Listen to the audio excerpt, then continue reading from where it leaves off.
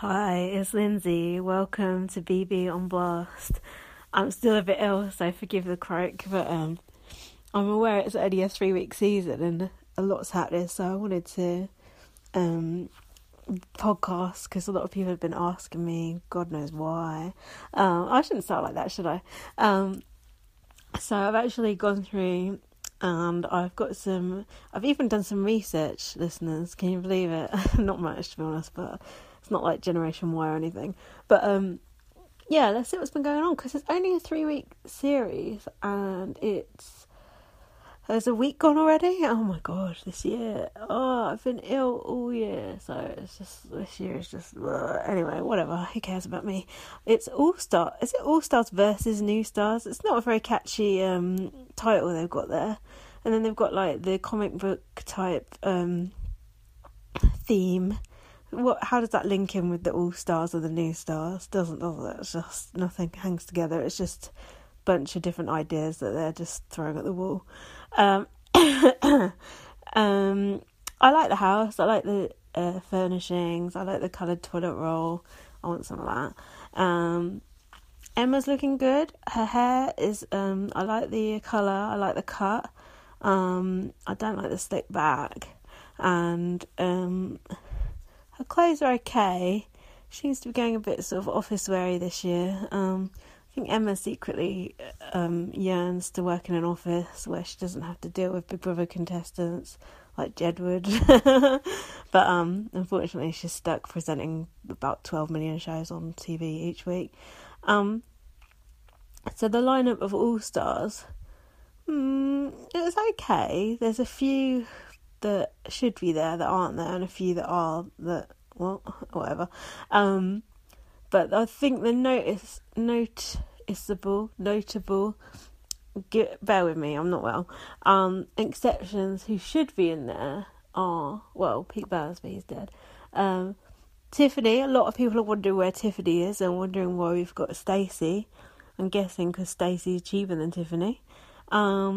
I've put Alex Reid. I don't know why. I just like Alex Reid. I think he's funny. Perez would be so good. I don't know why he's not there. There must be others that I can't think of, but it's a bit of a mixed bag, but it always is. But the thing that I'm most grateful for, thank you, Big Brother, is there's no fucking Geordie Shore, X on the beach, Towie people. And considering how often these fucking morons win the show, it's actually amazing that Big Brother have restrained themselves and not put these fucking imbeciles in the house. So I'm so happy that we've not got Bear, Charlotte Crosby, fucking Lauren Goodyear. Do you know what I mean? Like, oh my god, I'm so happy, because they really ruined my enjoyment of the show. And the only two who are sort of comparable with that at the moment, I say, is Callum and Colleen, who are pointless casting. But I'm just so happy that we haven't got all these fucking Lewis Bloor and Marnie and all this fucking just boring scripted reality TV fucking arseholes. I immediately thought of Spiedi when I said that, but at least their form of scripted reality TV is entertaining. So I'm really glad. Thank you that there are no, and let's keep that a thing for all future series of Big Brother. My cat's scratching.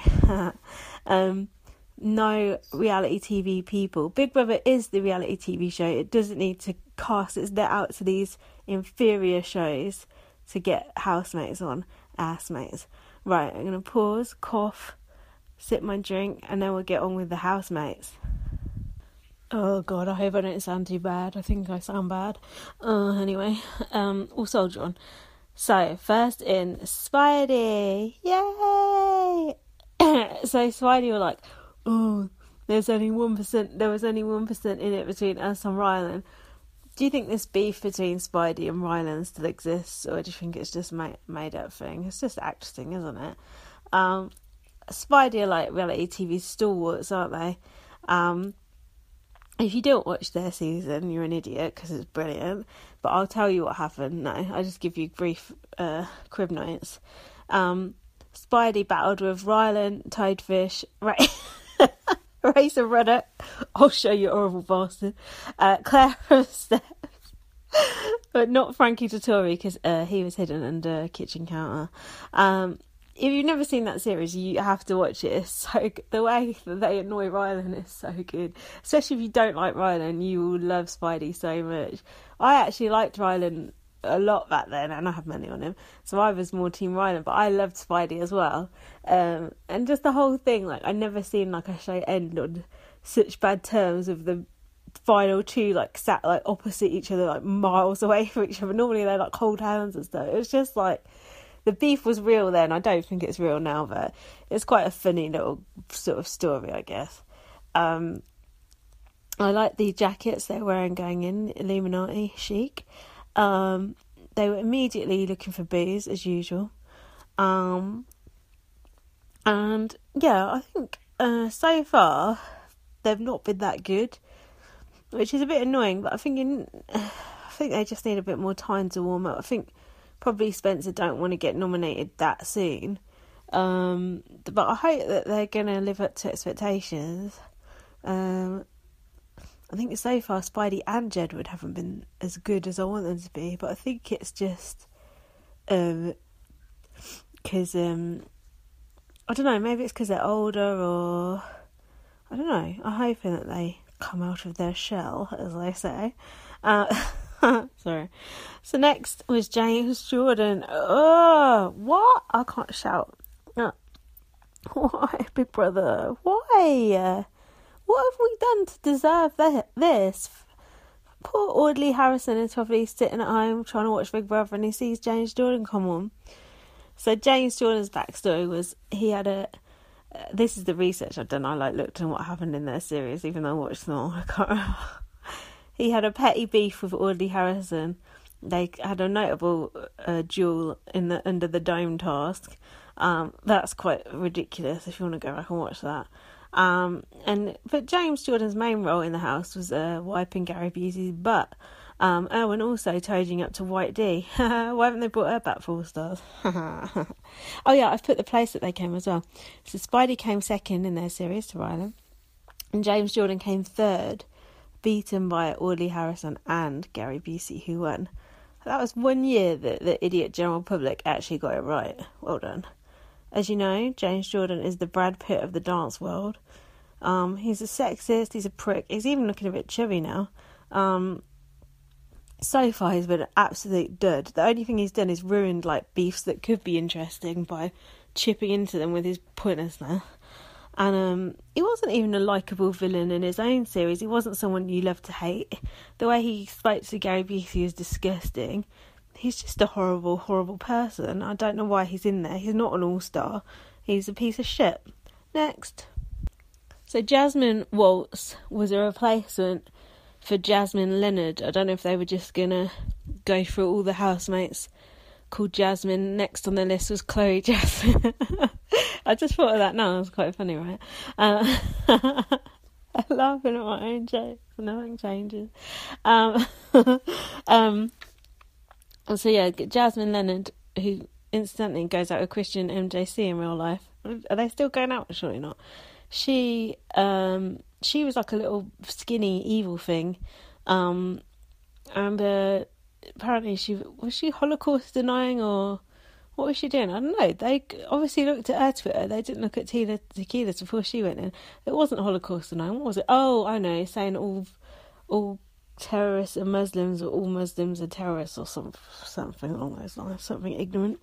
So instead of her evil charms, we got Jasmine Waltz, who you may remember from being in a love triangle with Casey Batchelor and Lee Ryan. That was a good all-star series, apart from Jim Davison one, but we don't mention that. So what it was Casey was going out with Lee Ryan. They were like having a nice little romance. Then Lee had his eye on Jasmine. They started getting off in a UFO in the back garden. Jasmine got evicted, and Casey and Lee got back together again. I think then it was the taps on when they went and got off in the bathroom. That was Casey and Lee, not Jasmine and Lee, I'm pretty sure. And then they did a freeze task where Jasmine came back in and basically put Lee Ryan on blast. And then Lee Ryan got evicted for a clock, I seem to remember. That was all good stuff. What is Jasmine Waltz famous for? At the moment, she's giving me really strong Carla Connor from Coronation Street vibes. And I said she looked like an anorexic Carla Connor on Twitter, which got me moaned at for body shaming. Whatever. Jasmine is basically a love triangle addict, and she's now trying to embark on another she already has embarked on another love triangle with two hotties in the house, Callum and Jamie. So far, I don't think she's even kissed any of them. She put her hand on someone's leg, which Austin got the ump about. And now the whole of Twitter is calling her a slag. Seems fair. The only noticeable... The only notable thing she says so far is Stacey wants to sit next to me because I'm cuter than her and she'll get more airtime. A bit bitchy, isn't it? I like her though. I don't know why. I like her eyebrows though. She's got them all like scrunched up. They look kind of cool. She's deserves way better than either Callum Best or that midget footballer. They're both absolutely disgusting. But yeah, more on that later. So the next housemating was Ray J. He is famous for having sex with Kim Kardashian and it being released, possibly by him, I'm not sure, on a video. And I think he was going out with Whitney Houston at the time of her death. Oh, shut up. Although we all know that she's allegedly was a lesbian, so that's interesting. He came in the house wearing a Union Jack shirt. I don't know if Ray J knows about the Union Jack sort of association with the National Front and things like that. So basically, he went into the house looking like a bit of a racist. Perhaps someone should have told him. He spoke for the first couple of days. Since then, he's been largely mute. He's got a jacket that looks like Nicola McLean has shredded it. What else has he done? No, got nothing for you. The next housemate in was Bianca Gascoigne, or Bianca as we all say in England. There's quite a lot of debate about how you say Bianca or Bianca. Spencer Pratt just says Bonker from the strip club. So that clears it up. I mean, if she's annoyed with the way Austin's saying her name, she's not going to be too happy when she watches that footage back. Yeah, I know. Gazza must be going nuts.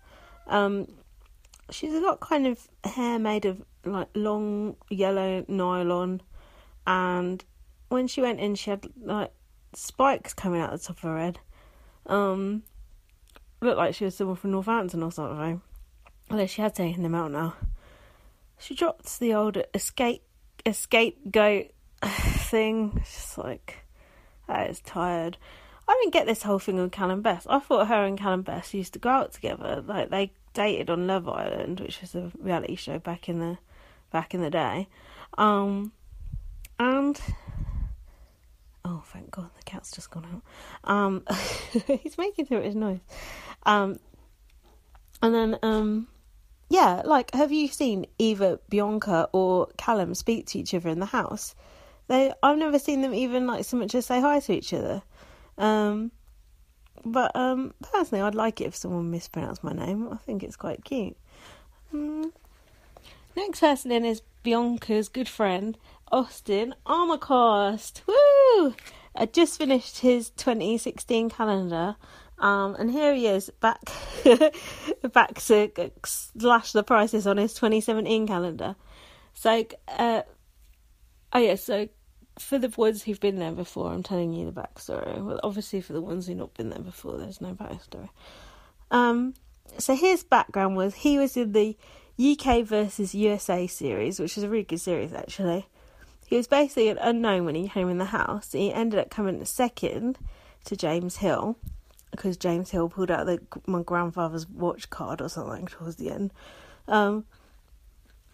Austin did a lot of shouting. He was very volatile.